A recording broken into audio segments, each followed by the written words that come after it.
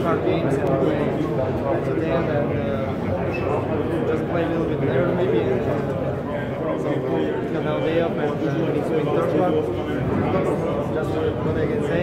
Everybody's tired. We need this day off. Before the tournament, we knew that you were the main ball handler, but yesterday and today you scored a lot and you had lots of assists. So what can you say about your performance?